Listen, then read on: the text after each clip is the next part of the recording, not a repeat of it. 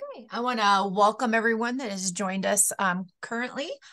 So you want to be a consultant? We have Michael Sandman from SCOR Boston chapter with us today. He's going to have tons of information for you all about being a consultant. So as we get started, I want to just explain to you a few things that SCOR does, and just in case you're not aware of all the things that we do. One is we share information. Website has just tremendous amounts of information that you can use as a business owner or as a business startup. Lots of free tool templates and tools that you can download, templates for everything from cash flow, business plans, marketing plans, budgets, many things that you can imagine. Lots of articles, blogs, and videos that you can partake in to expand your knowledge base. We also offer training in the form of workshops and webinars. We will be running webinars this fall up through about mid-December. We have a lot of really great topics, so I strongly encourage you to check those out. And then we'll take a break for the holiday season, and we'll start back up probably around the second week of January. So definitely watch for our newsletter and see what we've got coming up. The most important thing that SCOR does, however, is the mentoring. It's really what is the heart of SCOR. Our mentors are volunteers, and they want to give back to the business community. And we're working with those that are trying to decide if small business is right for them. We're working with those that are in the planning phase, and we're working with those that are all already in business. Folks come to us with all kinds of questions, goals, of any topic that you can imagine. Beginning session is to learn about you, find out how we can help you, and come up with a plan. Our mentors work as a team, meaning that they're often consulting with each other to help make sure that they have the best knowledge for their client. They're bringing in a mentor to assist when needed. It's not just a one-on-one. You've got a whole team of people that are behind you and want to help you succeed. So I strongly encourage you to reach out for a mentor. It's a great relationship to have as you're going through your small business journey, to help bounce ideas off of or get answers to questions you might come up with. To get a mentor, it's very, very easy. You can scan that QR code on the screen, or you can go to the SCOR.org website, put your zip code into the blue box, and that will match you to the chapter nearest you. It'll ask you some questions about how we can help you, and then that chapter will match you to a mentor that can assist you. We do anticipate a really significant crowd with us today. So we are going to use the Q&A button on your Zoom bar for questions you want asked to the presenter. We will try our best to get to as many questions as we can. And it'll be the questions that are more general. Certainly we won't necessarily be able to get into really in-depth questions about your particular business, but that's where a mentor would come in to help you, if you can schedule with a mentor. But we will try and get to as many questions about what's being presented as possible. We are recording, and you can find that recording in about 24 to 48 hours on the SCOR.org /Boston website. I got a little picture there that shows where you can find it on the blue bar of the website there. So I'm going to go ahead and pull down my screen and give Mike a chance to pull up his information. And he'll just give us a quick, tell us a little bit about himself real quick. Okay. Thanks, Teresa. I assume that, or hope that you can all see that. Looks all right? Yep. Okay. Okay. And for those of you who are used to seeing presentation mode, I have a preference, and my computer seems to have a preference to have the thumbnails over there on the left, and I happen to like that. I hope you'll find that helpful rather than distracting. Okay, so I'm Mike Sandman. I'm a mentor at SCOR in Boston, and I have been since 2015. Prior to that, I spent about 25 years as the managing partner of a consulting firm that grew from about 7 people to about 75. And prior to that, I was a solo consultant. So I've done a couple of things in the consulting world. And when I first was interested in becoming a consultant, I actually went to a workshop that was run by somebody who I knew who was a consultant, and it was a paid workshop. And he told me some things that were very helpful. Some of them are actually going to be in here, and I'll mention them. And then the rest of this is all information that I put together in order to help you if you're interested. So the topics, why do you want to become a consultant? What does the term mean to you? And that's something that with a large group like this, I'm afraid we can't, and we're not in person, so I can't ask you to raise your hands and tell me, but think about it yourself. What is it that you want to do? What does it mean to you? And then we're going to talk about why do people in firms hire consultants? What's our value in the marketplace?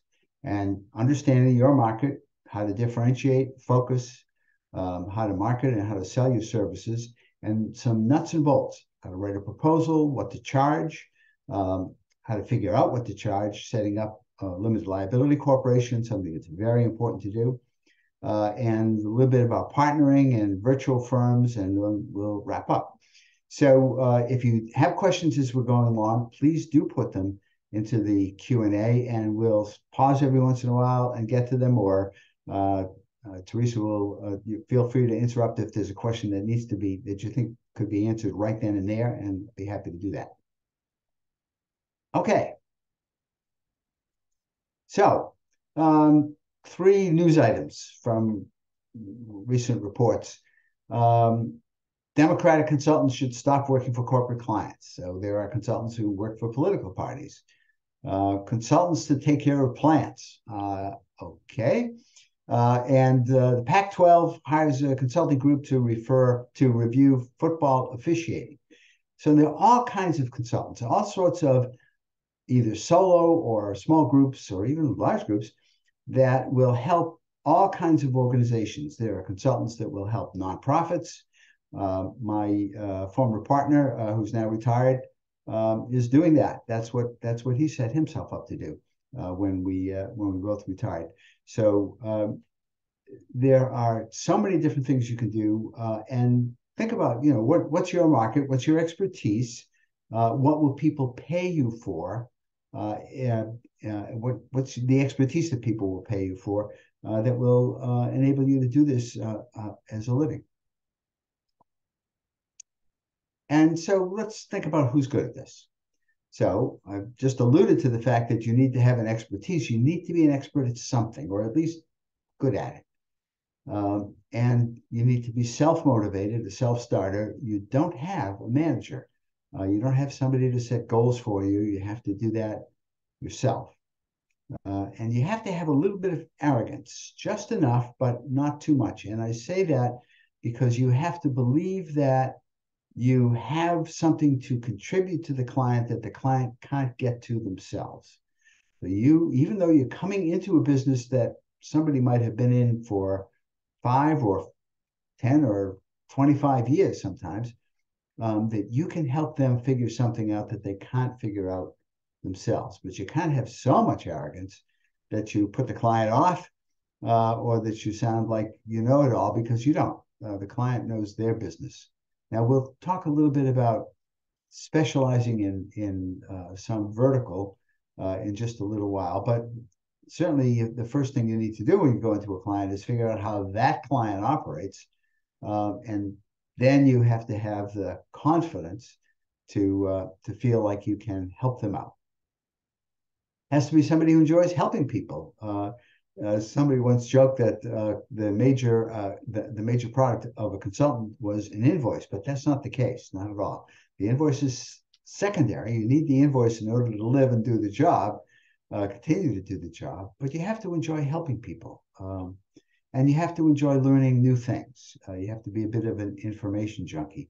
The firm that I worked in had a particular area of expertise in the field of competitive intelligence. We helped large companies figure out what their competitors were going to do, or why they had done something, or what they would do. And we did work with companies that made everything from cheese to rocket ships. And so that's a sort of a horizontal, cuts across all industries, but it's a very narrow specialty just the same. And that was our area. We had to learn new things about all kinds of companies, and you'll have to do the same thing. You'll have to learn new things about companies in either a horizontal area or vertically. Some particular, brewing, for example. There are a number of companies from the beginning of the process all the way through to the end. That there's a fellow that I know who's an expert in brewing, and he spends his time in that vertical, and he learns new things every place that he goes. And so you have to be, the other thing that's really important is you have to be willing to be one project away from unemployment.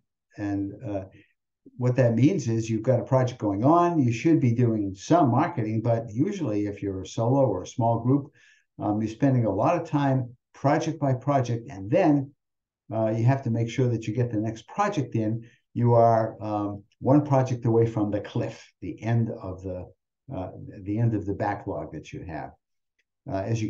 If you get together with a group and you put together a virtual firm, that cliff can get a little further away. You can have a few projects lined up, but that is a factor. It's not a steady paycheck.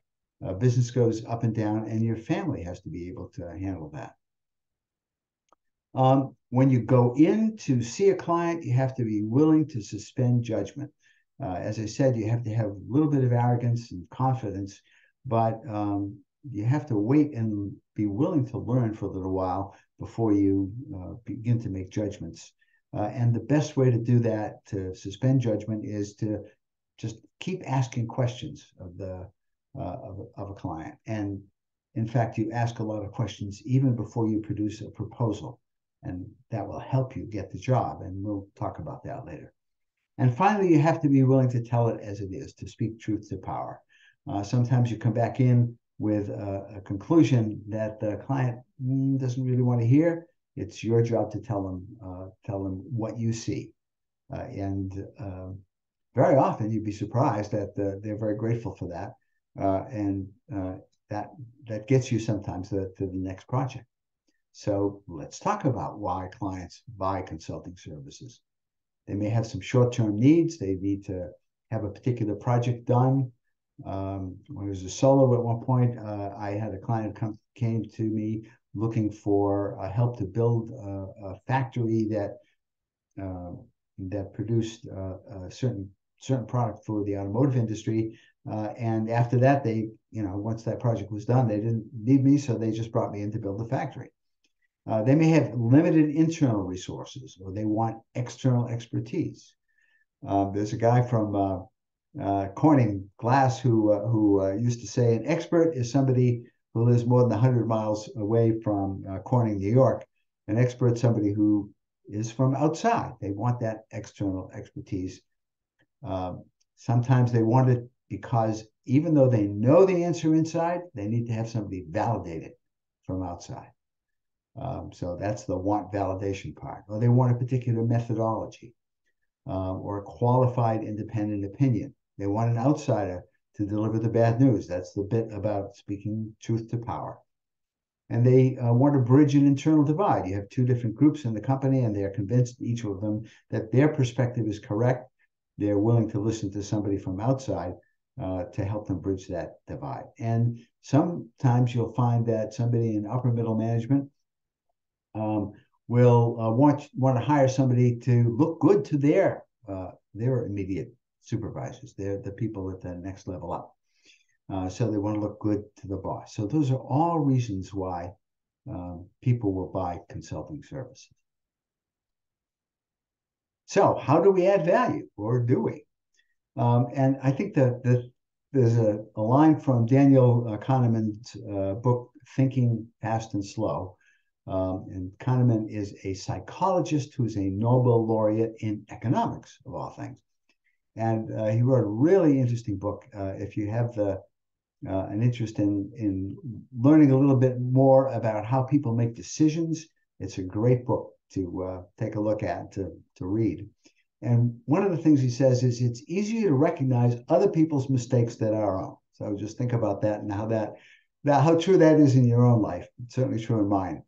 The consultant's job is to recognize the other folks' mistakes or where they could improve or how they could do something better, something that they probably won't be able to see themselves or they won't be able to see as easily or as quickly. So that's your stock and trade. It's easier to recognize the client's mistakes than they can themselves. And very often they recognize that. That's why they bring you in the first place. Okay, so now let's talk about your strategy and what you want to do. So this is something from an old book, 1980 is 43 years ago. Michael Porter's 5 forces model from competitive strategy. And you may have, if you've got an MBA, you may very well have seen this in school. But Porter talks about how we tend to think about our businesses from the perspective of who the competitors are and what they're thinking about, but we tend to also forget that our competitors are affected by outside forces. So they're affected by how easy it is to get into the market, whether it's easy or difficult for new entrants to come in. They're affected by how easy it is for customers to choose between providers. They're affected by potential substitutes, not new entrants, but a different product or service that displaces the people in the market. And they're affected by powerful suppliers. So a couple of examples. In the desktop and laptop computer industry, Microsoft has been, and Intel the two of them have been very powerful suppliers. They've been able to get a great deal of their the dominant suppliers really in those two businesses, and they can extract a lot more value sometimes than the computer makers themselves. In fact, making desktop and laptop computers is not a very profitable business, but Microsoft and Intel are certainly profitable. Or potential substitutes. Think about the telephone and the wireless phone that you've got in your pocket now. Is a substitute for wireline, for landlines. And in fact, landlines have gotten to the point where the telephone companies don't really want them at all. They're trying to get rid of them. So sometimes a substitute will come in either from a technology perspective or somebody will come up with a better idea of the way to do something, and people in the market are affected by that. So it's useful to understand this model when you're doing consulting from a couple of perspectives. One is it's a useful model as a way to think about the client's problems, the client's issues. And when you look at an industry, you think to yourself, well, how is my client affected by these outside forces, the new entrants, the customers, choices, the potential substitutes, the power suppliers, and their needs are going to be affected and will reflect back to what they're asking me based on that environment. And the second thing is, well, what does Porter say about how you deal with all these things? He says the way that companies successfully deal with this is by adopting one or another of these generic strategies. They can differentiate the way that Volvo has typically done by emphasizing safety. I'm old enough to have had, and I did have, a 1966 Volvo. And it was a safer car. It had a crash cage around it. It had 3-point seatbelt over the shoulder before other cars had them. Volvo still emphasizes that, and they still sell at a higher price to some extent because people have that sense of who Volvo is. You could try to be lower cost or be the lowest cost. One of the risks of that is can only be one low-cost provider in the market. Consultants should never try to be low cost. Never. That's not your job. And so you can also try to focus geographically on a particular market segment. So in the automobile industry, Porsche or Smart. Porsche obviously focuses on high-end, very sporty cars that handle very well, and Smart focuses on cars that are desired by people who only want a half a car. So where do you fit in this kind of thing? It's typically differentiating yourself as a consultant. How do I separate myself from other consultants? Because there are a lot of consultants in the world. And what do I focus on? Those are the questions you need to ask yourself when you think about where to market yourself and how to market yourself. How do I separate myself from others? And what's my focus? And it's really important to separate yourself and think about focus, because the threat of new entrants in the consulting industry is infinite. A new entrant is somebody with a computer and a briefcase. And sometimes they don't even need the briefcase. So it's really easy to get into this market. It's much more difficult to make a living out of it unless you figure out where to differentiate, how to separate yourself, and what you should be looking at as the market segment that you serve, whether it's a horizontal market, something that cuts across a whole bunch of different industries that you provide to people, or a vertical segment, a specific industry that you want to make yours. So, vertical segments focused on an industry or a market: biopharma drug testing, brewing, real estate management, taking care of plants. Horizontal segments are focused on an activity that cuts across many verticals: financial management, website design and support, human resources support. You can fill in the blanks for more examples for yourselves. Think about where you want to be, how your expertise relates to one of those, and typically you'll find something that you've worked in, that somebody has already, you've already learned the ropes by doing this for another organization. And if you're coming to consulting sort of right out of school, as it were, that's a risky thing to do. You're actually well advised to go to work for a consulting firm in order to pick up some of that expertise. But it should be one or the other. It should be clear in your mind what you're doing. That's perhaps the most important thing, is, what am I focused on here? Okay. And then we talk about differentiation and focus and so forth. It is possible to compete with big guys. Here's something that is now, this cartoon is now 30 years old, from the early days of the internet. Two dogs talking on the internet. Nobody knows you're a dog.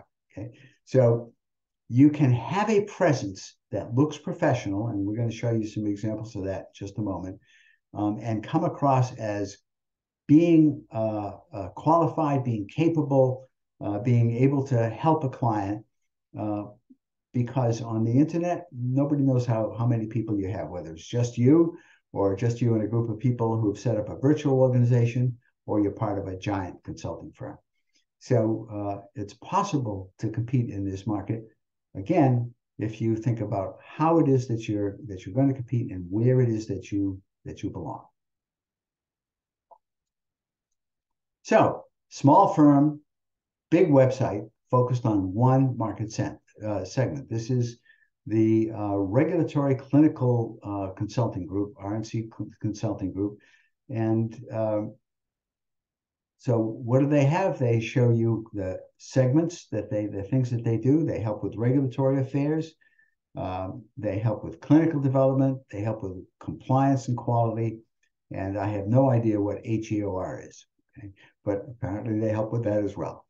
And they have these things across the top of their website, so people interested in one or the other can go and see what they have to say about themselves.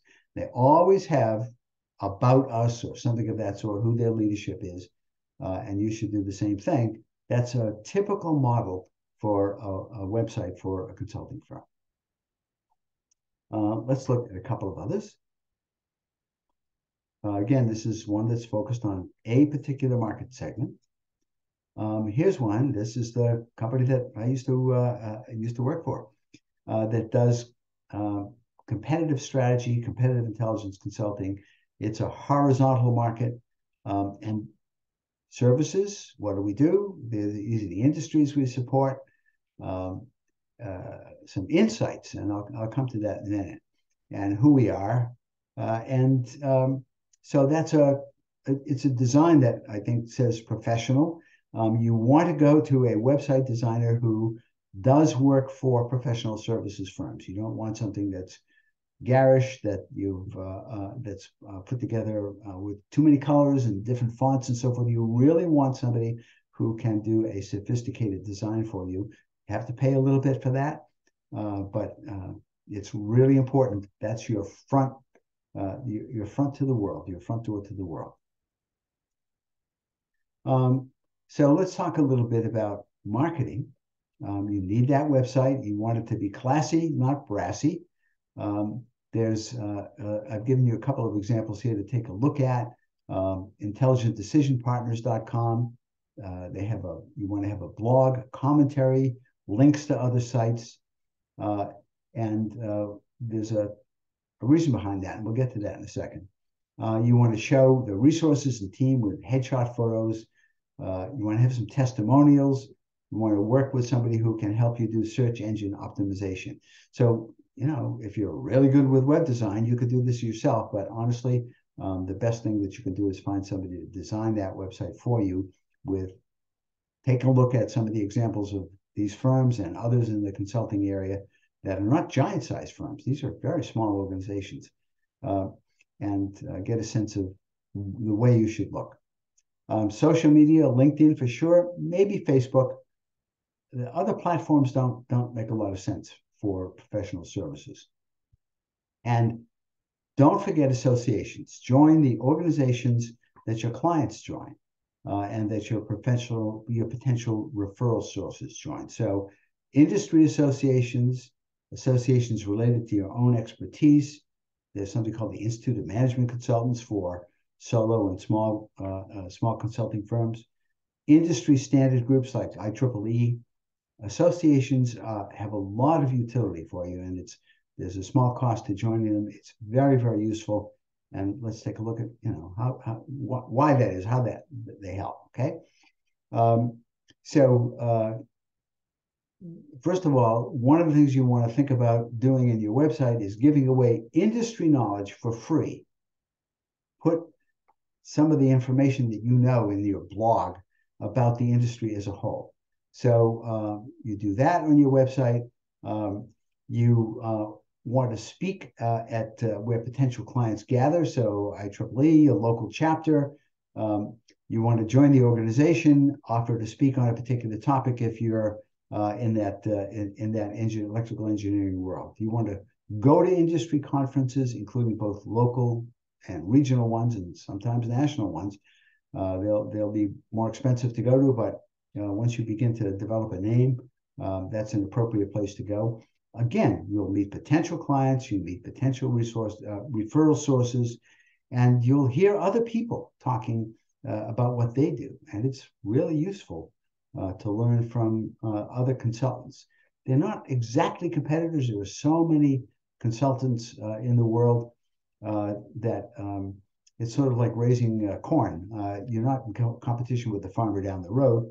You're part of a market. And I think it's useful for a consultant, especially a solo or a small firm, to view themselves that way. You want to join chambers of commerce if your market is local business. You want to go to economic development conferences if that's your area. Local workshops. The important thing is you give away industry knowledge for free when you go to those meetings and so forth and try to speak at them. You never give project work away for free. You sell your proprietary knowledge, your project knowledge, to groups of potential clients. You can sell individually and do projects for them, or you can offer workshops and webinars. So I mentioned that when I got into solo consulting, I went to a workshop, sort of like this, and the person who was running it collected a fee. I think it was $50 or $100 at the time, and he got a venue. I think we went to a hotel. we probably had lunch or something of that sort. He took a bit of a risk. He promised the hotel a certain number of people and made sure that he knew that what he was doing in terms of being able to fill that room. And in-person has a great potential for turning people who come into clients.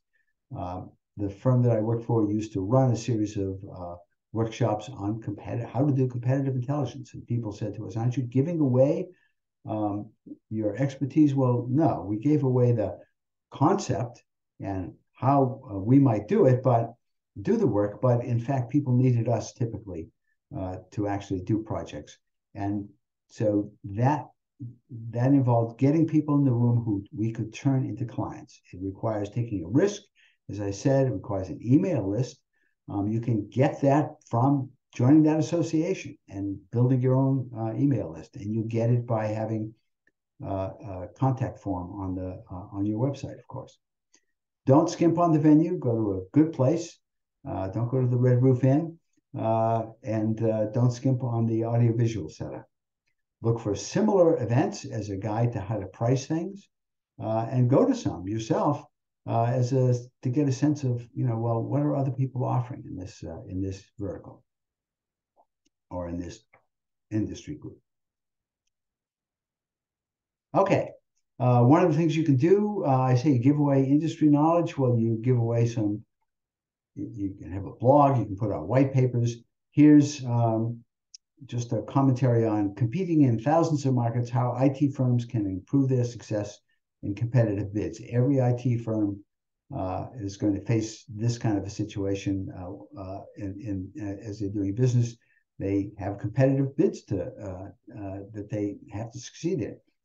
So if you have some knowledge about this that's in general useful to people in the field, put together a white paper or put together a blog on it, put it on your website.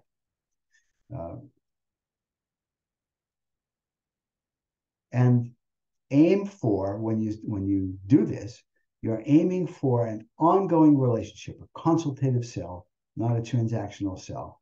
So you're not selling real estate or a car. You want the client to come back again and again. And in any case, the client has to feel like you're going to help them, not just give them something, take the money, and go away.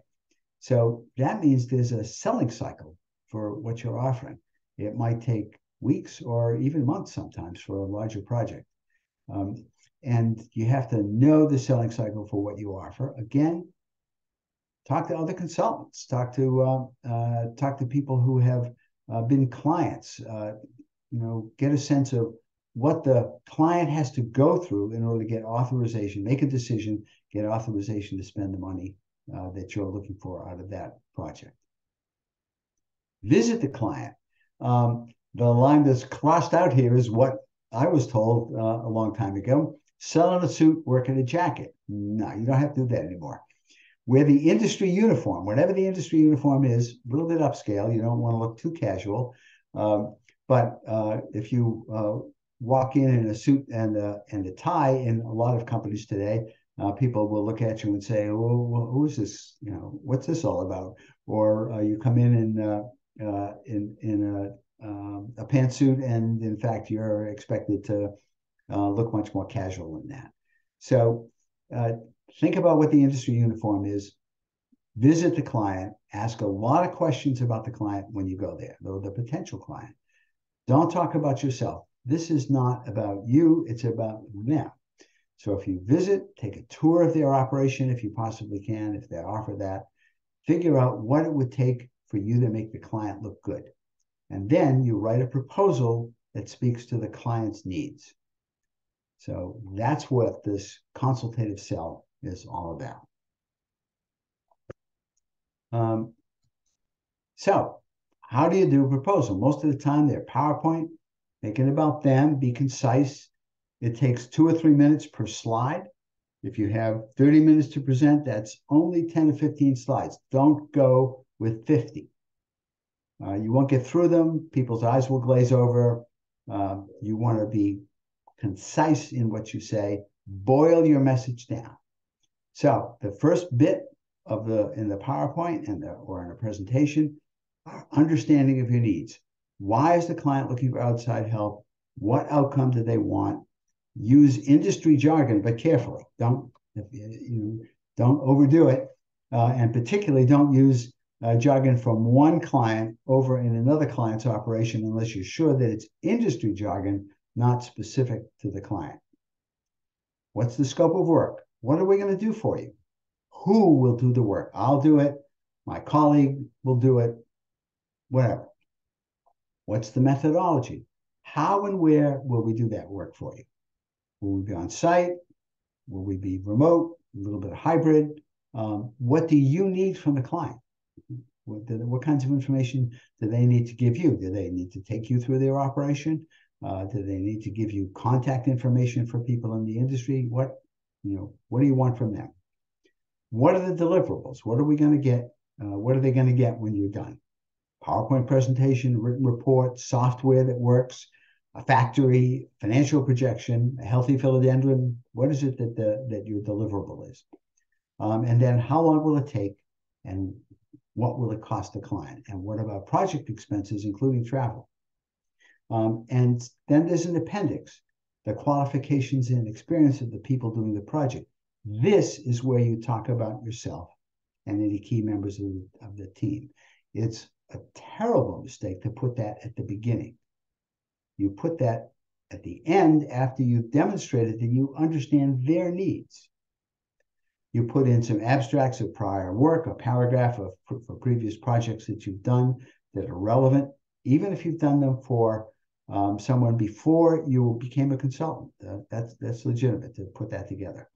And your terms and conditions and the confidentiality statement, when you expect to be paid, how many days from the date of invoice, limit your liability. There are standard terms and conditions that you can pull down off of the internet without a lot of difficulty. So that's the sort of structure and the content of a proposal. And I want to emphasize again, to the point of being mildly obnoxious, the first bit is how you understand what they need. What is the client looking for? Why are they looking for it? What outcome do they want? What do they want to result from this? And so that's where you put your emphasis, what you're going to do for them, methodology, and so forth. And so just to nail this, it's about them, not about you. So we have Dilbert, and I know Dilbert is no longer, he's now persona non grata, but this is still an awfully good cartoon. All I do is travel, work, and eat unhealthy food, says the consultant from Booz McKinney. I'm a total failure at managing my own life, and yet people hire me for business advice. I haven't slept since October. And Dilbert's response is, I was told there'd be PowerPoint slides. Where are they? That's what I came for. Client doesn't need to hear about you. They just want results. Okay, what do I charge? Probably more than you think. The basis for what you charge is the time the project will take. You work 50 weeks, 40 hours, 2,000 hours a year. Nominally, you'll work more than that. About half the time you're going to be marketing, not working on a project. So that means you've got roughly 1,000 hours in which to bill your time out and earn the living that you want. And you'll have expenses that you don't have if you're currently somebody's employee. Maybe 20 or 25 or 30% of your income. And so think about how much revenue do I have to gross in order to cover my living costs, support my family, do whatever it is that I want to do. What's your target? I don't really mind what it is, whether it's $125,000 a year or $300,000 a year. That's up to you. It's what you need, what you think and what you think you can get. And so if you have 1,000 billable hours when you're starting off, because the other 1,000 hours you're marketing, if you're lucky, you'll have that 1,000 hours over the course of a year. Your hourly fee has to be $125 an hour or $1,000 a day to get to that gross income, that $125,000. It has to be $2,400 a day to get to $300,000. and you have to have some sense of what the market is, what people pay for your kinds of services, before you can, set those rates. And if you make that calculation and you see that, well, I need to bill $1,800, but the consultants in this field don't get that much, it's not the field for you. You can't do this. It's really important to be coldly realistic about this setup. You have to bill enough time in order to make a living. And if you can see that down the road, great. If you see that the market that you're going after doesn't pay that much, for example, if you're interested in consulting to nonprofits, typically nonprofits pay substantially less for consulting, and government pays less for consulting than for-profit businesses. And small companies pay less than medium-sized and large companies. So if you're going after small business, that's a tough place to make a living as a consultant. There are some areas where you can, web design, for example, marketing, social media marketing, but there are a lot of areas where you can't. So look at the industry, calculate your fee by the hour of the day, or figure out what the flat fee should be for a project.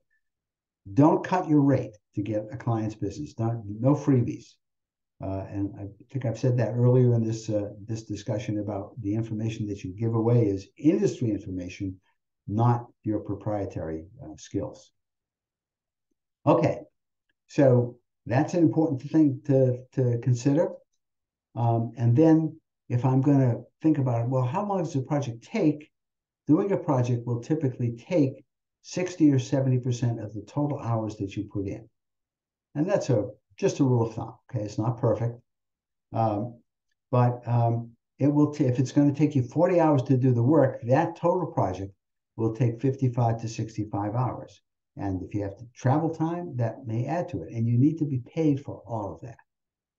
When you do your proposal and you put that chart together of how many hours I'm going to bill for, it's not just the 40 hours, it's the 55 to 65. So what are the things that you need to do? You need to review the scope of the client. You need to execute that scope, some initial research, some interviews with the client, perhaps interviews at an industry conference, some project-related travel to get to that conference and get back, some administrative time. You have to write the report. You have to put the report together.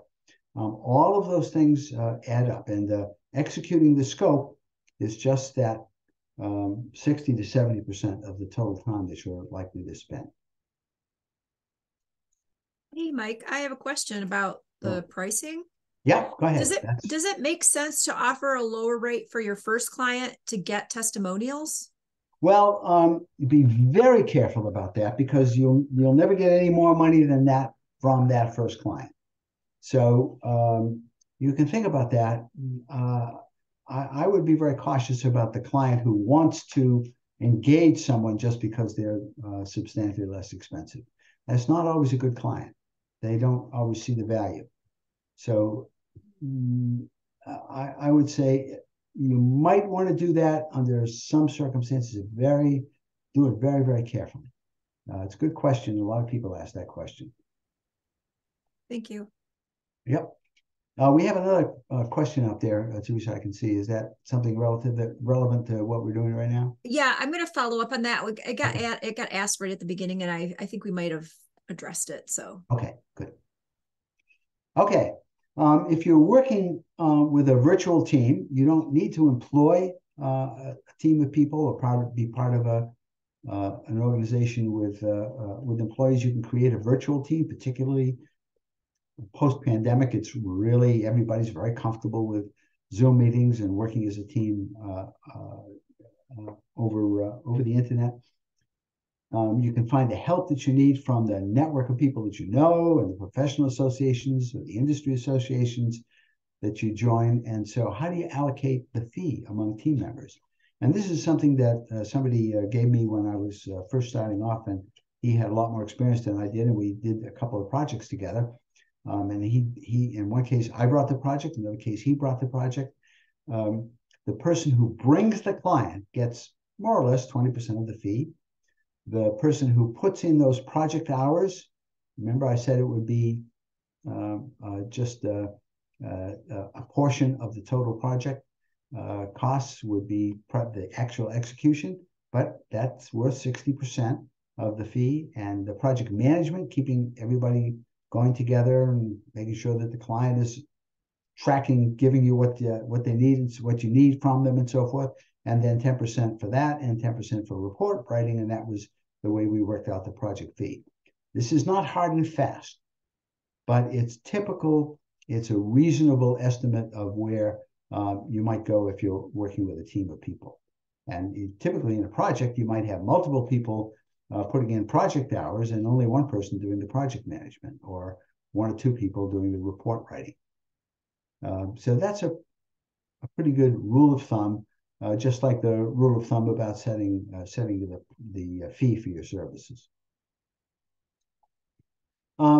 Something you absolutely need to do is set up a limited liability company. It's not an expensive process, and so it protects your personal assets. That's the major reason why you do it. But larger clients often want to do business with a business, and they want you to have liability insurance.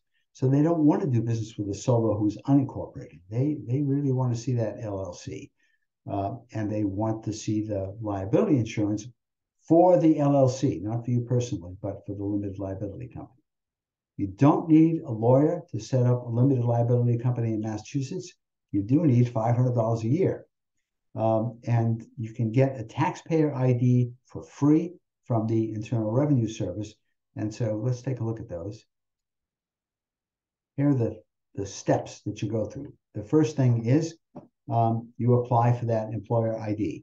And you do that on the IRS website, and there's the link for it. And I just checked that link today. So I'm, excuse me just a moment. There we go.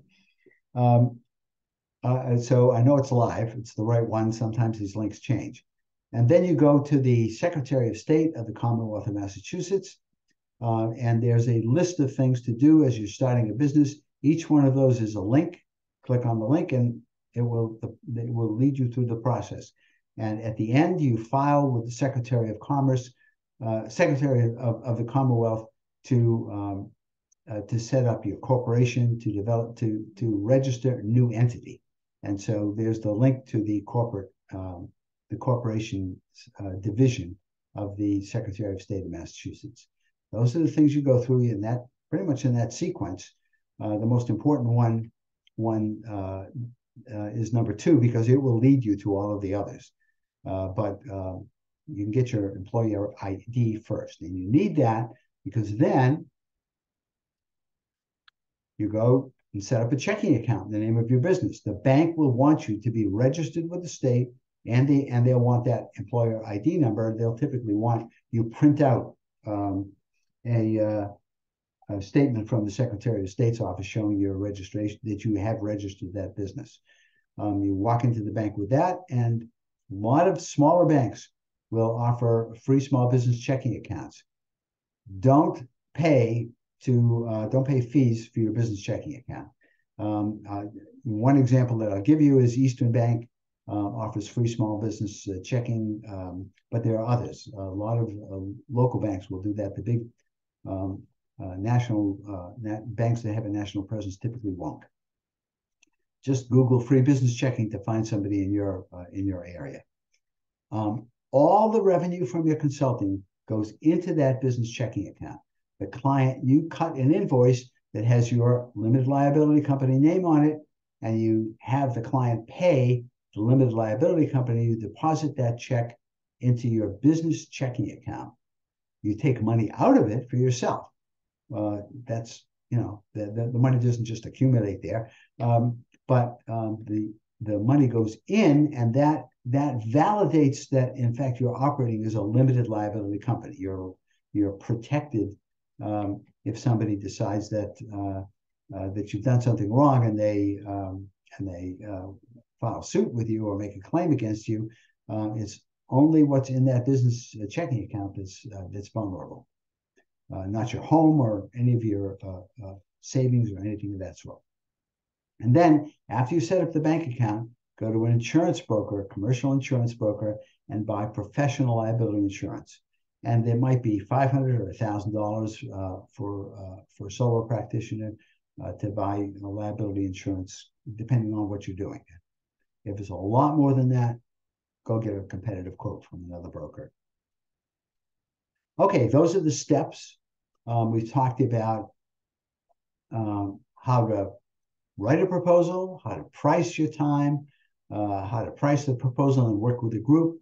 We've talked about setting up that business structure. Are you sure you still want to do this?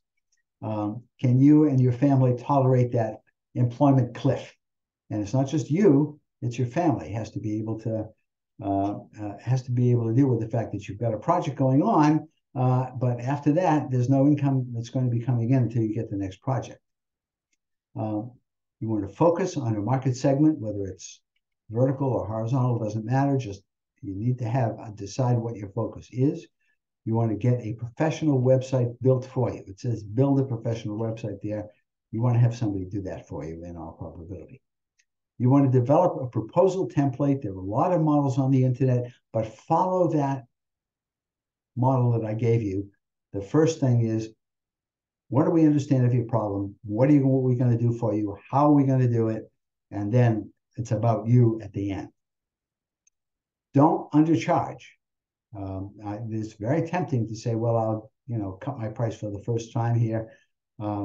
It's a very risky thing to do because you'll never be able to raise your rate with that client again, or it'll be very difficult to raise your rate in the near term.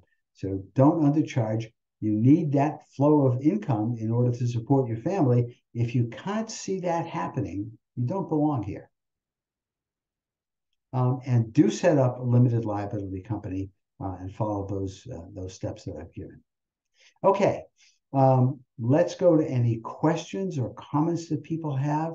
Yeah, there is just a lot of great interaction in chat, so I'm going to do my best. I'm going to do my best. There was a comment about international consulting. Yes. Can you comment on? Let's see. I need to know a little bit about more about international. I mean, you can certainly take your services overseas and provide them to people in an international international setting.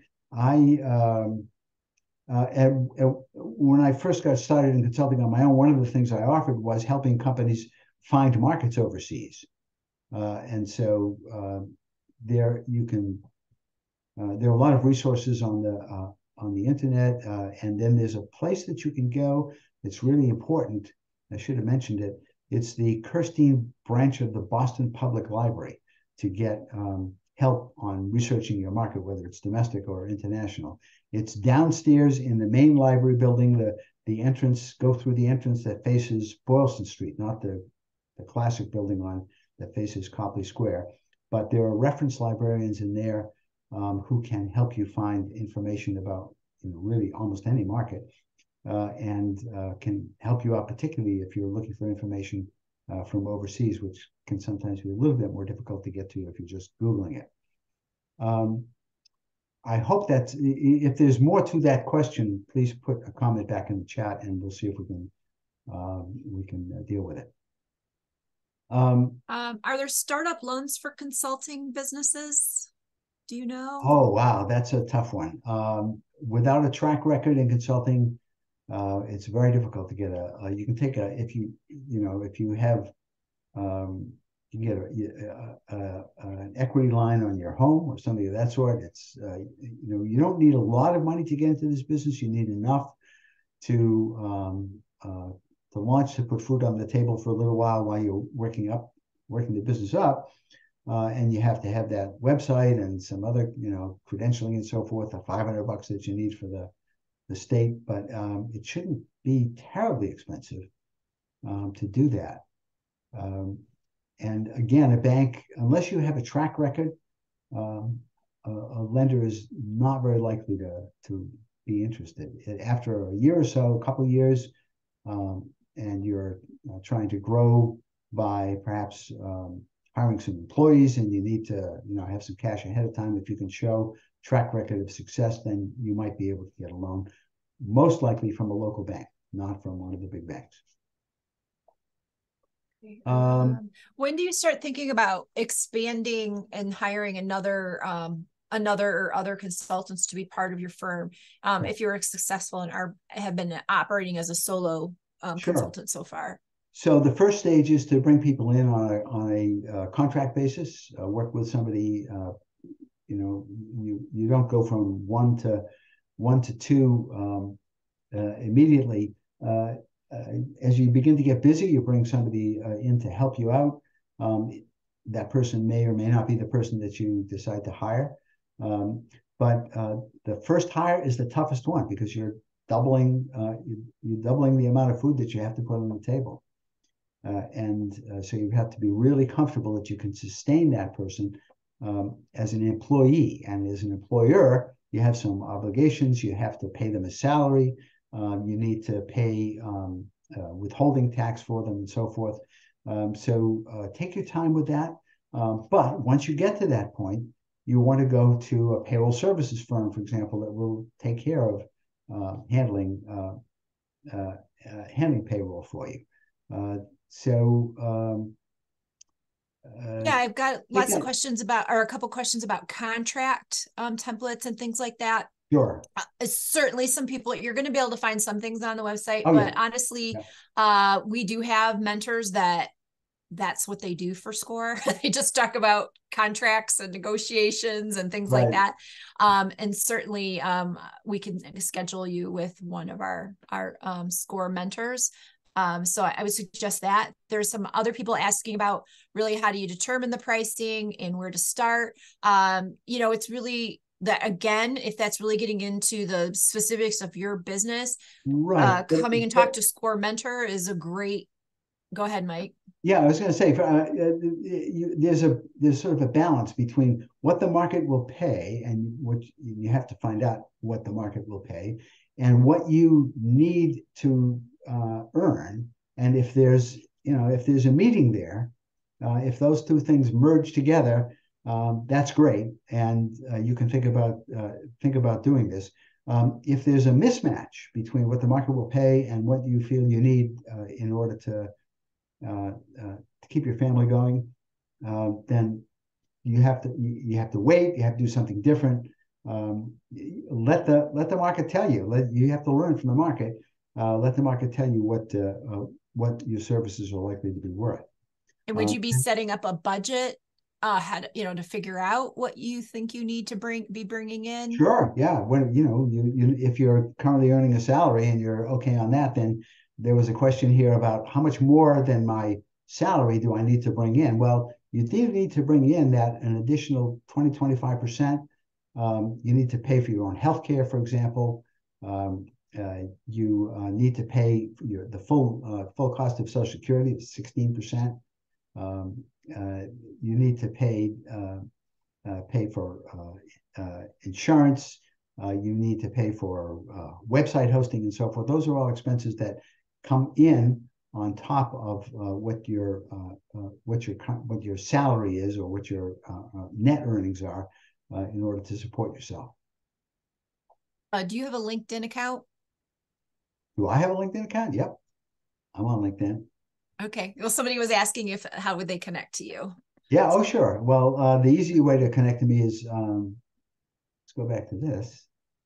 That's my email address at SCORE. Great. Okay. I think we've hit the top of the hour. I know that some of you probably have more questions. Certainly reach out to SCORE. That's what they're there for. They can get into the nitty-gritty for your situation, go through what you need specifically to you. So, that's what the mentors are there for. So I definitely strongly encourage you to continue the conversation, and reach out if you don't already have a mentor. Okay. All right. Well, go ahead. There's one chat. The question about international? You set the business up in the same way for international work as an LLC? Yes. Yes, that definitely want to do the exact same thing, even if you're expecting your clients to be overseas. Okay. All right. Great. All right. That wraps it up then. Thanks, All Mike. right. Fantastic, as always. Thank you. Thanks. All right. Bye, Bye-bye. everybody.